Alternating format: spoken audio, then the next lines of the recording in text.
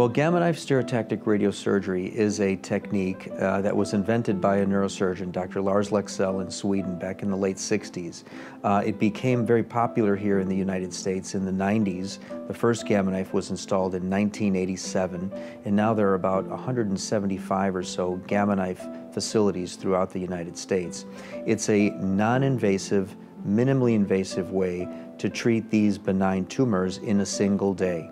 The patient comes in the hospital, a stereotactic frame is applied to their head. That frame will hold their head in position so there's no movement.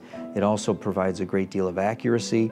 An MRI is done, and then we do the treatment itself, which usually takes between 30 and 45 minutes. And the patients go home the same day. The success rate of gamma knife radiosurgery is very, very high. We quote typically for a small to medium-sized tumor, the success rate is about 95 to 98%, which means the ability for the gamma knife to control the rate of tumor growth 95 to 98% of the time. Gamma knife radiosurgery is in fact radiation. It's a radiation that's delivered in a very, very precise, very focused way to try and kill the tumor cells or keep these tumor cells from dividing.